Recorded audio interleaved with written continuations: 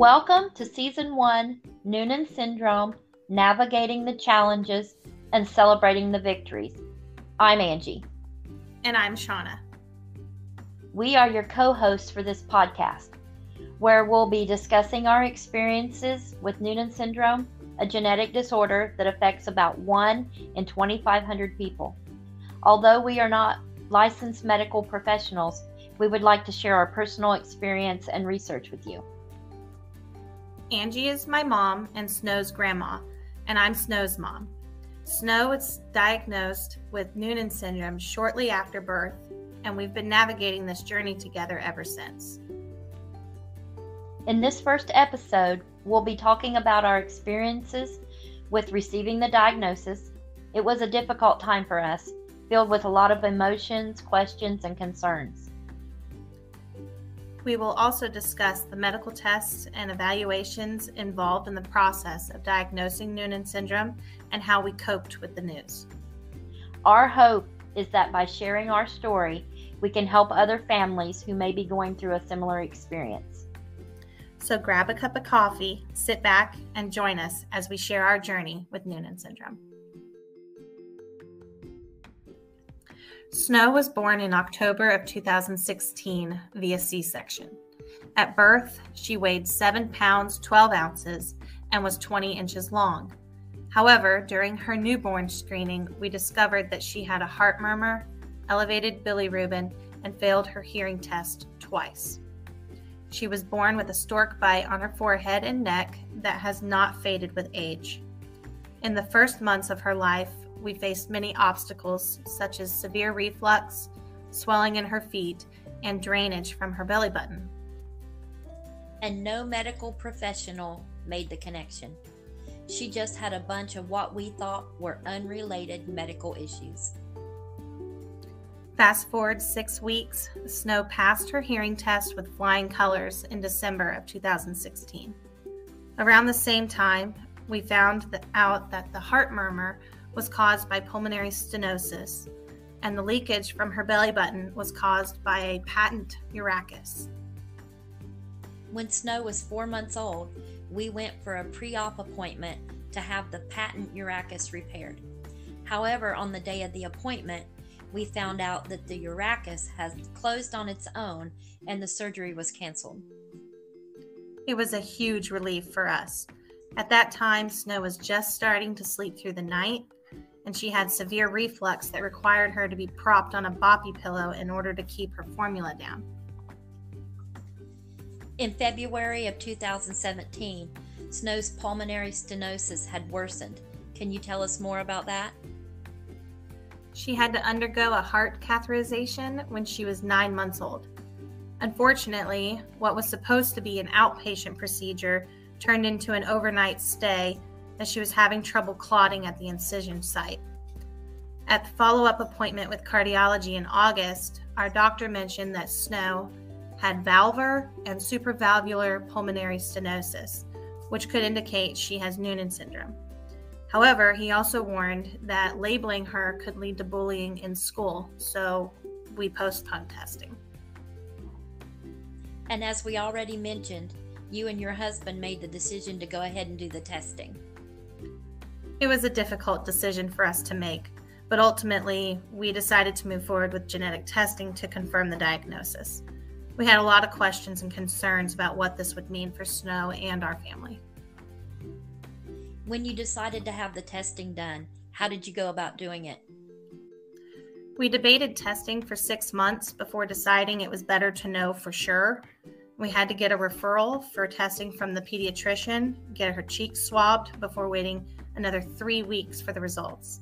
The genetic testing confirmed that Snow did indeed have Noonan syndrome, caused by a mutation in the PTPN11 gene.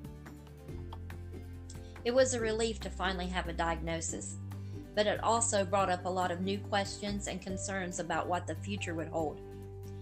Thank you for telling us about Snow leading up to her diagnosis. Can you tell us if there is a general way it is diagnosed besides the genetic test? Yes, there are several clinical features and physical characteristics that can be used to diagnose Noonan syndrome, in addition to genetic testing. Some of the common physical characteristics associated with Noonan syndrome include facial abnormalities, short stature, and chest abnormalities. Other features can include heart defects, feeding difficulties, and developmental delays. What if the specific mutation causing the disorder isn't named? Even if the specific mutation isn't named, a clinical diagnosis can still be made based on the patient's symptoms and family history. However, genetic testing is still recommended to confirm the diagnosis and provide more information for treatment and management. That makes sense. Is there any benefit to not getting an official diagnosis when Noonan syndrome is... That makes sense.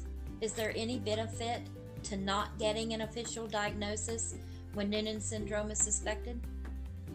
Well, it's always important to have a diagnosis in order to receive appropriate medical care and treatment. Without a diagnosis, there may be a delay in getting the necessary support and management for the individual and their family. So in my personal opinion, there really isn't any benefit to not being diagnosed. Well, we just finished celebrating February as Noonan Syndrome Awareness Month, and this month is Women's History Month. There's a famous woman in the Noonan Syndrome world, and her name is Dr. Jackie Noonan. I'm very grateful for her. Dr. Noonan was an American pediatric cardiologist who first described clinical features in children with congenital heart disease, such as short stature, which we now know as Noonan syndrome. She made significant contributions to the field of pediatric cardiology, and her work has helped countless families like ours. That's amazing. So what about the different gene mutations associated with Noonan syndrome? There are actually several gene mutations that have been linked to Noonan syndrome, with the most common one being the PTPN11 gene mutation. Mutations in this gene are the most common cause of Noonan syndrome, accounting for about 50% of cases. Other mutations include RAF1, CRAS, BRAF, and SHOC2, just to name a few. Wow, that's quite a list. Do you mind telling me what gene mutation Snow has? Not at all. Snow's gene mutation is PTPN11 with ML, which stands for multiple lintogens. It used to be called Leopard syndrome. We will cover more about that topic in a future podcast. Okay, and a quick question. Can Noonan syndrome be diagnosed in vitro, or do you have to wait until the child is born? Yes. Noonan syndrome can be diagnosed in vitro through prenatal testing or pre-implantation genetic diagnosis for families who carry a known Noonan-associated gene mutation, or if the doctor were to see something on an ultrasound that made them want the testing done. Interesting. Now, is Noonan syndrome a disease or a disorder? Noonan syndrome is generally considered a disorder rather than a disease. Noonan syndrome is a genetic disorder that affects multiple systems in the body, including the cardiovascular, musculoskeletal, and developmental systems. It's caused by mutations in certain genes that affect normal cellular signaling and growth. While there is no cure for Noonan syndrome, there are various treatments and interventions available to manage symptoms and improve quality of life. So while Noonan syndrome is not a disease in the traditional sense, it is a complex disorder that requires ongoing management and care. Well, you've certainly given us a lot to process today, Shawna. Thank you for providing that clarity. And thank you for joining us today for the first episode of Noonan Syndrome, Navigating the Challenges and Celebrating the Victories. We hope our discussion has provided some insight and support for families who are navigating a Noonan syndrome diagnosis. Remember, you are not alone in this journey. With early diagnosis, appropriate medical care, and support, individuals with Noonan syndrome can lead happy and fulfilling lives. We look forward to sharing more about Snow's journey and experiences with you in future episodes. Tune in next week for episode 2, titled Treatments. In this episode, we will discuss the various treatments and interventions that have been recommended for Snow's Noonan syndrome. If you would like a question addressed in a future episode, you can follow the link in the description. See you next Friday.